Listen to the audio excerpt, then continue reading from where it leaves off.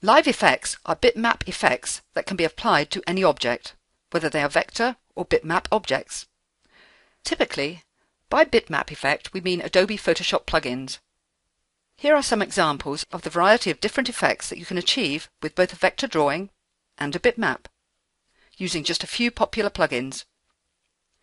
They are called live effects because the object remains completely editable even after one of these effects is applied, so long as you are using a modern scriptable Photoshop plugin. So, for example, if I create a really simple shape, I can show you how to apply one of the many bundled plugins as a live effect. Click on the Live Effect tool, then click the New button. Then select one of the plugins from this list. I'm going to use the Redfield Xara 3D effect.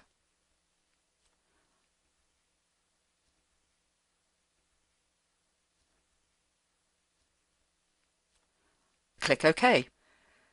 Now I have a shape with the raised crisscross effect, and more importantly, I can still edit the shape, and the effect is reapplied.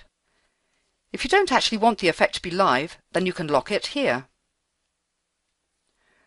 Now if I edit the shape, for example resize like this, the effect is not reapplied.